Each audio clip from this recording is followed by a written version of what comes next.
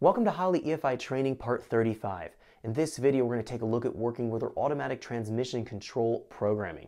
Now, this is going to only be used on a Dominator box. On an HP box, we don't have enough inputs and outputs to accomplish this. But on a Dominator, we can control a various amount of Ford, Chrysler, and GM style transmissions. I'm going to go through all the different various aspects of transmission programming, working with our shift pressures, working with our shift timing, working with our torque converter lockup. There's going to be a lot of things to cover. So let's jump into our video so we can check out how to work with programming our automatic transmission in our Holley V5 software.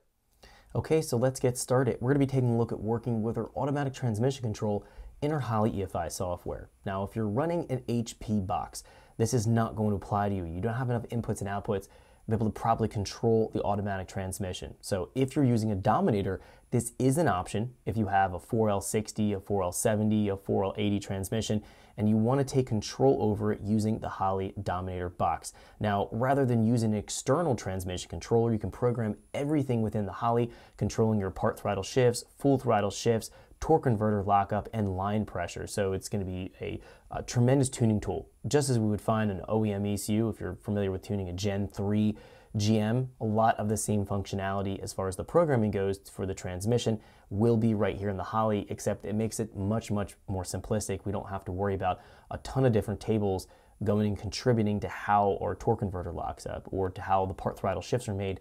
We can simplify and streamline the process. So let's jump in and take a look at how to work with this auto trans control. First thing we're going to do, jump into our toolbox, and we need to go and open up our transmission ICF folder here.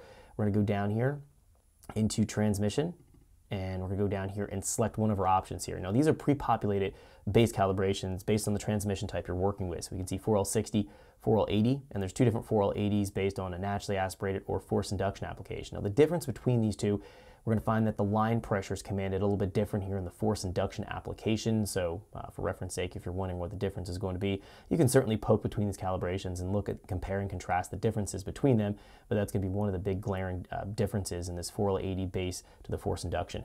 We also have a Ford application here with a 4R70W, and then we have our base config, which is going to be a blank configuration file that we can go through and look at. So that's actually what we're going to be taking a look at here. It's just the base blank configuration. We'll go through and go through all the different tables and setup and configuration details. Let's just go grab our base config blank transmission, click open, and we're going to find we have this transmission icon here at the top. So we'll see transmission ICF. Let's click on the icon right here, and it's going to be bringing up on the left-hand side all the programming details that we have to work with. So we have our transmission setup. This is going to be all the details that we need to program to make it work right.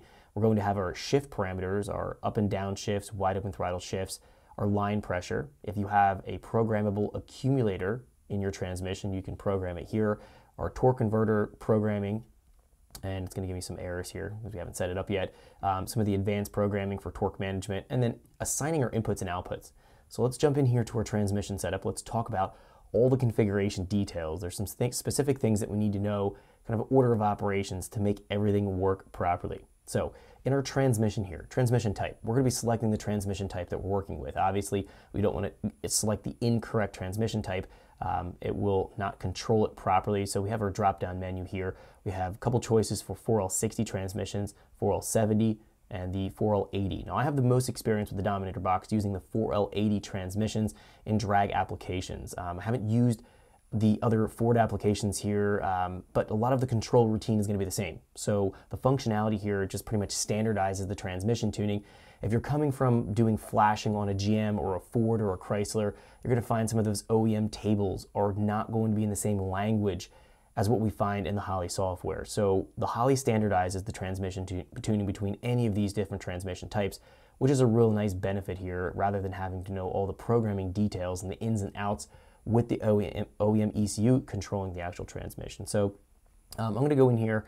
Let's just grab a GM 4L70E 2009 Plus. Let's assume we're controlling that kind of transmission just for sake here for going in through the video. Now we're going to find, thanks for checking out our teaser clip. If you want to see the rest of this video and more than 500 hours of current EFI training we have to offer, make sure you click right here. If you want to go and check out more teaser clips from this training course, click here, and you don't want to miss any of the videos we're going to be releasing on this channel, so make sure you subscribe and click here. Thanks for watching, and I'll see you guys later.